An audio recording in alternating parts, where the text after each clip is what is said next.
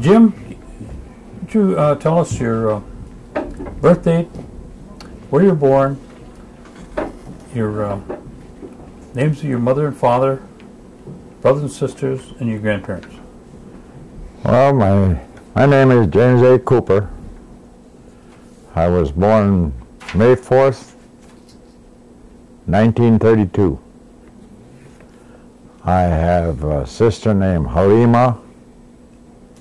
Should I use her name, Cooper? The whole thing, yeah. Her Halima Cooper too, like me? Yeah, and if she's got a married name. Oh, well, Halima Jordan right now. Halima Cooper Jordan. Yeah. Okay. Beulah Cooper, but I don't know her last name. That's okay. And Susan, I don't know her last name either. Her and Halima are living it. They live in Oneida. Okay. Then I had a half-sister named Mary Smith, who was married to Jasper John. Okay. Yeah. That's it, as far as my relation is concerned. Now, your mother and father? My father was Thaddeus Christian. My mother was Louise Cooper. And that's about all I can tell you about them. Okay. What about your grandparents? Do you remember anything about I don't know nothing about my relation. It's really a shame, but that's it. My grandparents, that I call my grandparents, was really not, but he was like my grandfather, was Lafayette Webster. Lafayette, and I can't think of my grandma's name. I called them Grandma and Grandpa, you know, until I got adopted out. Yeah. Lafayette, I didn't remember that name. But Yeah. You know Itzy? Ellsworth Webster? Oh, yeah. That really was his grandma and grandpa. Okay. And we were raised together till I went to a foster home in Appleton. Itzy, he's the one with the... Yeah. Okay. He lives down behind John Danford now. Yeah, somewhere around there, yeah. I guess he got a place, yeah. Okay, he used to live up in Redstone for a long time. Mm-hmm. Yeah. Well, all of us grew up together south of Chicago Corners there. That's where we lived, a little ways down there. Where Everett community is, and all of us grew up. Oh, by Goosetown? Yeah, past Goosetown. We were about a half a mile past Goosetown. We were. Oh. But we all grew up in that area. Okay. My friends, like Everett he's a singer. Yeah. Yeah. Like I got a singing group here too. Yeah. Oh, you're the Cooper. Mm-hmm. Okay, I heard of you. Yeah. We got, believe it or not, we've been singing for, well, first let me tell you how this started. Father Ed, do you know Father Ed? Oh, yeah. He came up to me one day and he says, Cooper, he says, I've been to several Oneida funerals and no singing.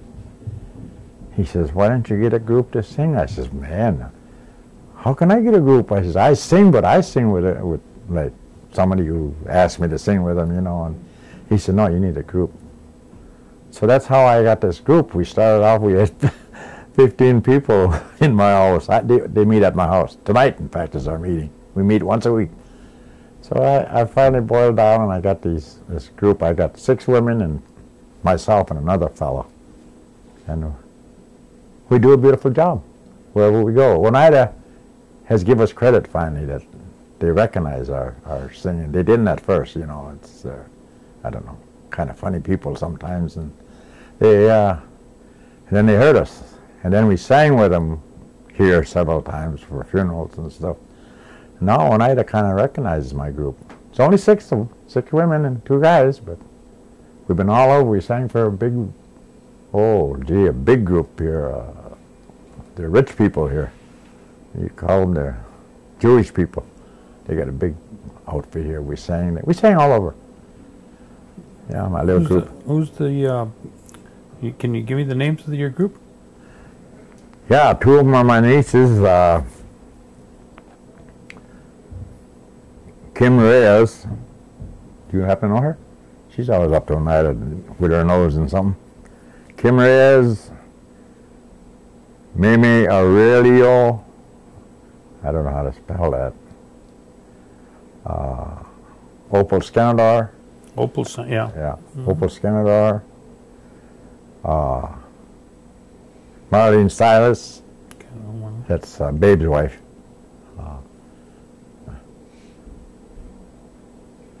See, let me tell you something. I had a stroke and it's hard for me to remember, you know, and that's 4 women. Gee, I need 2 more. They're all coming over and they do, and I can't think of them. Well, I'll put the man in there for now. Orange John. And myself, which is James Cooper. Oh, Clara. Gee, I can't think of her last name. She's got a funny name, but she's another one. And there's one more, but I can't think of her name right now. I got 6 of them anyway.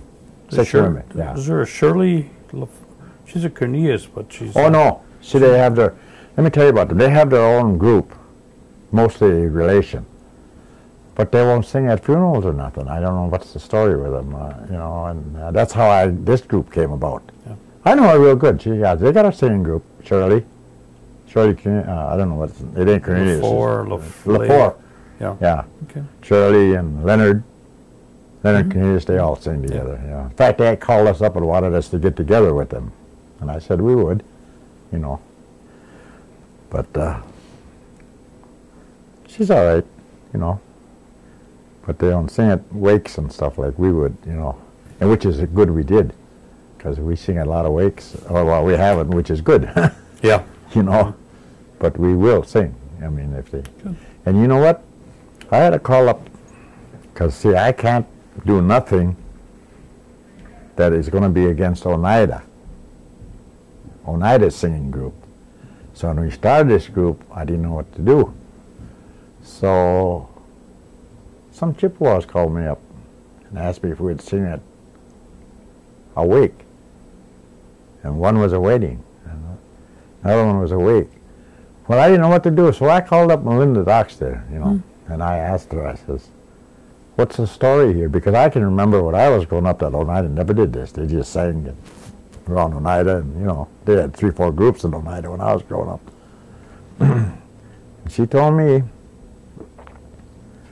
that if you feel like you should sing, she says, we've branched out too. We sing all over too now. They sing for Lost Loon groups and all over. And so I said, well, then it would be all right then if we sang at a Chippewa wake. She said, yes, if they like you and they want to. We went there. We sang at this first Chippewa wake. It was unbelievable. Everything was just quiet, you know. But what I do when people that don't understand Oneida singing, I get up and I tell them, these are all religious songs that we're singing.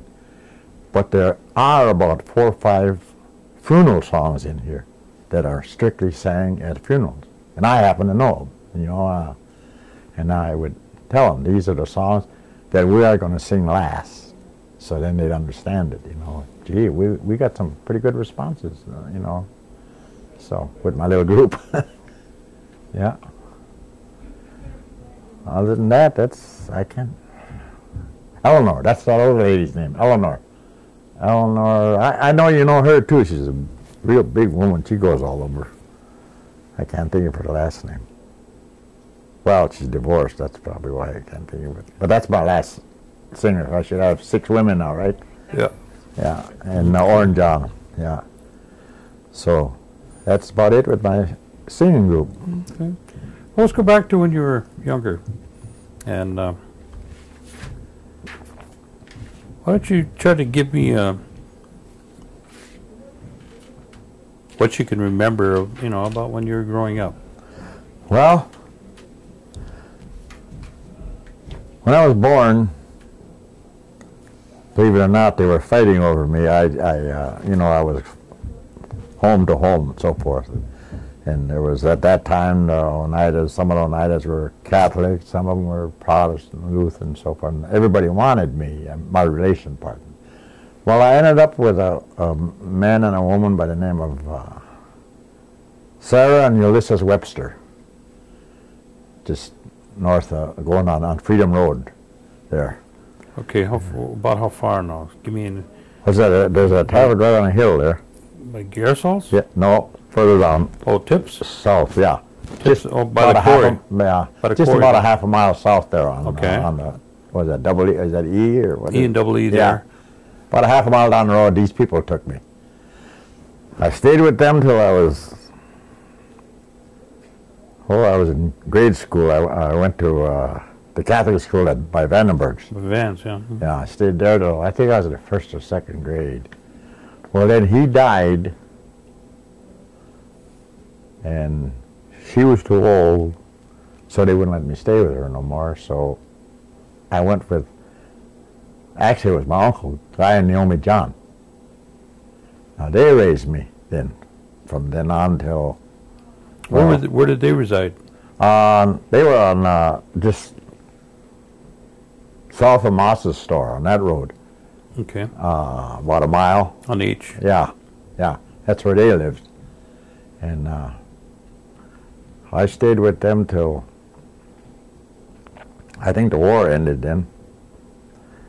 And when Guy came home, he just wanted his own kids. You know, he had 4 kids too, you know, and plus, well, in the meantime, my sisters had vanished, or they didn't vanish, they took off and they got married kind of young, you know. So there was just me then, and well, I got very fortunate, and I got adopted. I didn't get adopted out. They took me. Some white people took me in Appleton. Mr. and Mrs. C.C. Meyer. He was the second largest beekeeper in Wisconsin. So beekeeper? So I grew up with bees, and they were really kind of proud of me, you know, because they had a son too that's a little older than me, and they had another one that was older too. But I'd go out in that bee yard, man. I'd be all decked out though, so I wouldn't get stung. But you're going to get stung. But I stayed with them. I think I was in the 6th grade, all the way through high school, and Korea broke out, and I went into service. You know. How old were you when you went into service? 18, I think. 18. Okay. 18, I think. I went into service, and I went to. I spent a lot of time in the service. I went to Korea, and then I got involved in A-bomb and H-bomb projects. I could never get out of that. Once you get that top secret clearance, you know, you're always in it. And I'd be overseas. I'd be out here in Nevada or the Yucca Flats. What would they have you do? That time I was a cook. We were just. But you were part of the unit. Yeah, we belonged to the unit. We didn't set the A-bombs off. No, there was. We were just support group. Mm-hmm. Whatever squadron I was in the Air Force. That's all my time was spent in the Air Force. And I was involved in a lot of that, and then I got out of the service. How many years did you serve? Oh, I had about 14. I got out of the service, and I came here to Milwaukee. I left them people in Appleton like a fool. They never did see me for quite a few years. And I came here to Milwaukee to, I don't know, be amongst Indians, I guess, and I couldn't get adjusted. So I went back in. Went back in the service. This time I ended up in Vietnam. I was going to say, you must have did a tour there. Yeah, I did a tour there in Vietnam, and then... In the Air Force again? Yeah, and then we went to Thailand, and then, well, in the meantime, in my services, and I was a year in the National Guard when I was in Appleton, all that counted. I had almost 14 years in, and I come back, and I said, that's it, I'm getting out this time. I got out, which I shouldn't have. I should have did like my friends did. They went to Japan and filled a tour, then they came back, and they're almost ready for retirement. So all that years were just experience. Were you pretty much working in the same kind of unit? Oh no, I was a cook. I was in refueling. That's where mostly I worked in refueling. All the other years. Not air to air, on the ground. Yeah. So, and then I got out and I came back to Milwaukee here, and then I met my lady and got married. And what was your wife's name? We're divorced now. Elfrida Young. You know, she was just here. But this is a funny story. Okay. We got married. We lived together about 3-4 years, and just something couldn't click right. I didn't beat her or nothing, or she didn't beat me. Something wasn't there. So we got divorced. Well, I went to drinking. You know, I mean, I didn't go with another woman. I just was a complete drunk. I worked, but and then somehow we went back together. I mean, we started seeing each other. We've been together ever since. We never got married. We own our own home, you know, but it just seemed to work out better. And I'm lucky because since I had this stroke and other things, I got bad heart. Everything's wrong with me. She stuck right by my side. She's a heck of a woman. But we just never did get remarried. But I imagine that was the woman for me, because we're back together. That's the one that was just here, dropped me off. And she's working off her. She helps the elderly out. You know, every day she's got a different person. 3-4 hours a day. Because she's retired too. She was a teacher at Allen Field School. She's a Potawatomi Indian. Oh. Yeah. Yeah, so I guess that. Well, after you come back from the service, what kind of work did you do? I dilly-dallied around on different jobs, and finally I went to work in a machine shop, and I retired in the machine shop. What shop was that? Heinemat. Hmm. Okay. Heinemat. They used to be right down here on 6th in Virginia. What'd you run? Everything. I was not a machinist. I mean, but I could do everything a machinist did. Machine operator? Yeah. I run lathes. Boring bar? Everything. You know, I could run it. Machine. They taught me how to run it down here on 6th Street. Mm-hmm. Then they bought a big building out of your way in south of here, and that's where I retired at. That was terrible. I'm 60, going to be 65. And I told Alfreda, when I'm 62, I'm going to retire, so we can do something. I retired in May of 62, and we liked to play bingo, you know. We used to go to Oneida and all over, you know, all over the place. I retired in May of 62, and September that year, it was time for her to go back to school, so I got my little job at Food Mart, 7-Eleven. On a Thursday I worked, Friday I worked, Saturday I had a stroke. That's terrible. You know, I mean, I'm not angry about it now, but I was, you know, sure, but sure.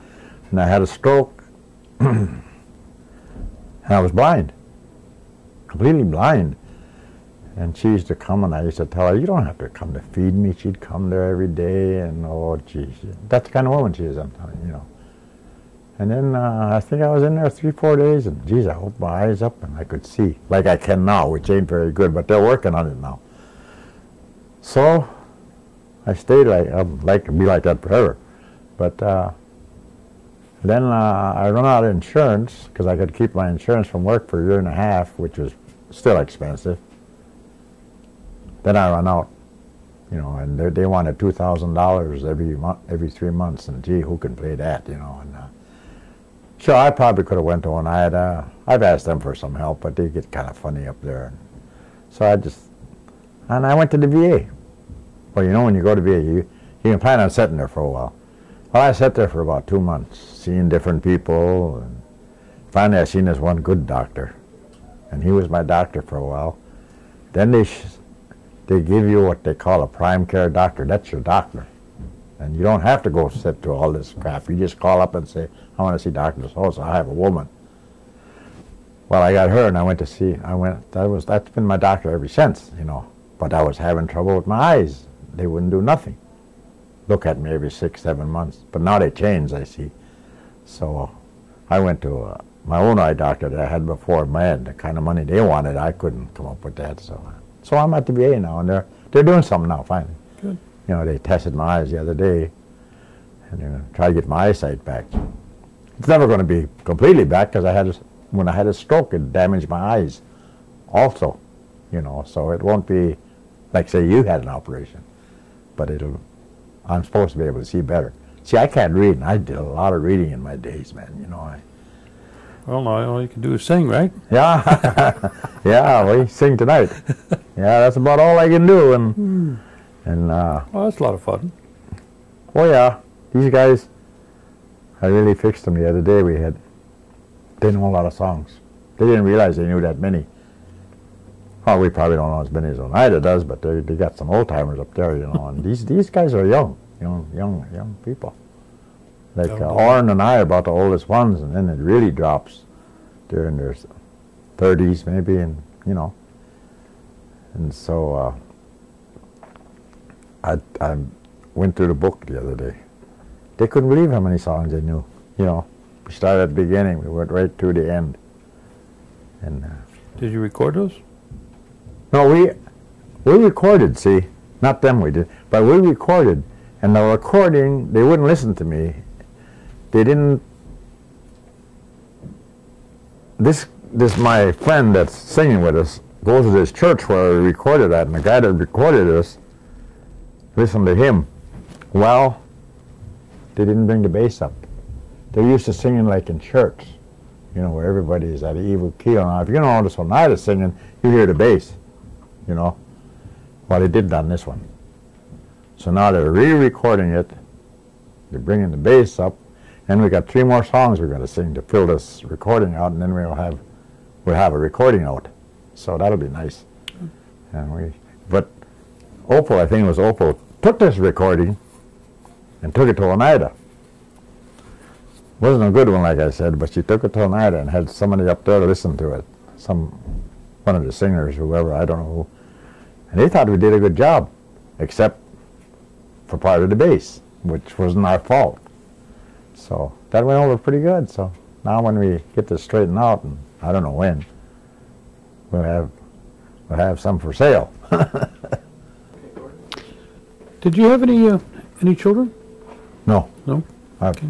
Just a stepson with her. She had one before she married me. I see. Okay. She had 2, but one terribly happened to her. Do you have any other hobbies besides the Oneida Singers? Well, no, not right now. I can't get around, but I played a lot of softball. Did you? I played a lot of softball. In fact, I was going to play softball here in the elderly league, and then this happened. But I played a lot of softball in my life, all the way through.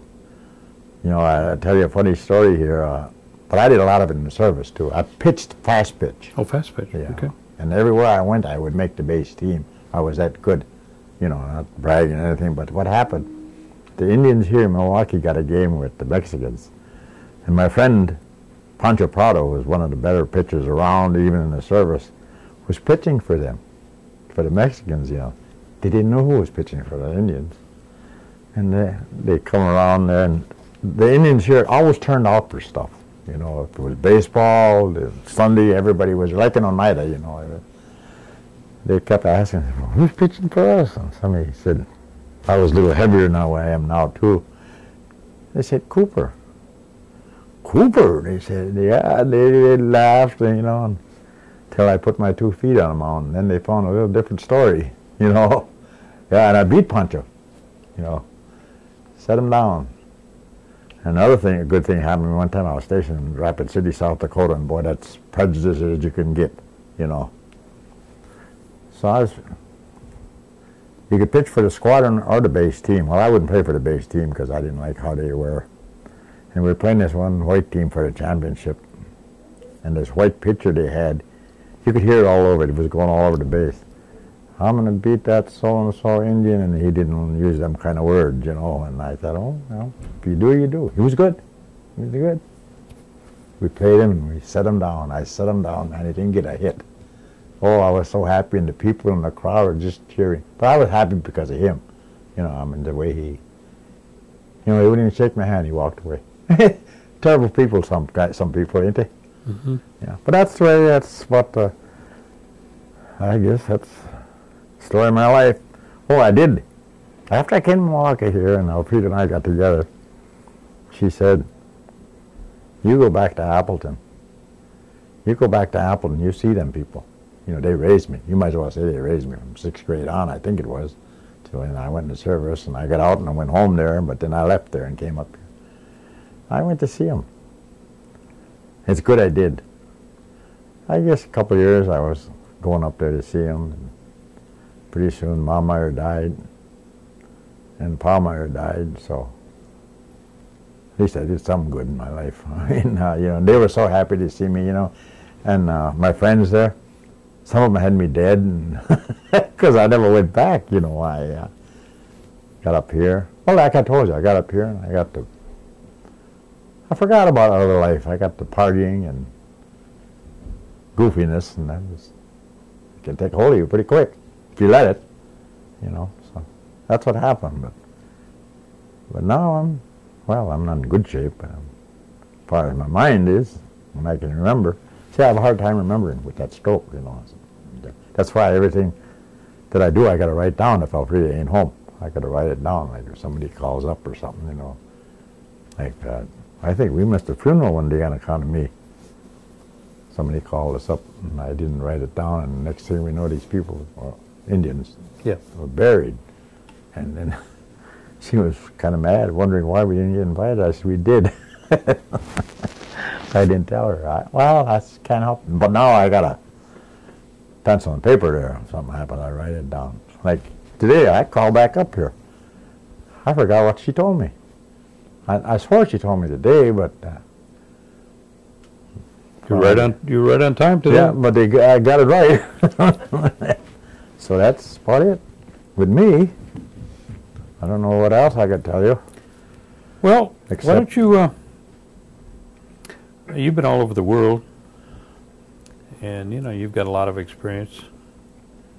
What kind of advice would you give to some of these younger people that are coming up that might help them from your things that you've seen and experienced? Well, what can you share with them? First of all, I would tell these young people, which I tell them around here. I'll get to a little story first. See, I was involved with a lot to do with the Oneidas up here, all the Indians. I was on several committees, you know, and I've been working with Indians here for quite a few years until this happened to me. And still, I still get phone calls asking me this, asking me what can you do with this, and then I have to tell them, would you call up so-and-so, maybe they can help you more than I can, because, you know. But then again, on the other hand, sometimes I tell them, now this is what, you know, I'm no scholar or anything, but in mine is all through learning. I learned all this through myself, you know, after I got out of the service and became an Indian again, put it that way. Not that I didn't have bad people. I had good people that raised me, you know, but I became an Indian again. And I would tell them, if you're young, the main thing is, first of all, treat your parents right. They're the ones who brought you in this world. And after that, please stay in school. That is very important nowadays. It ain't like when, say, I grew up, or even maybe when you were growing up.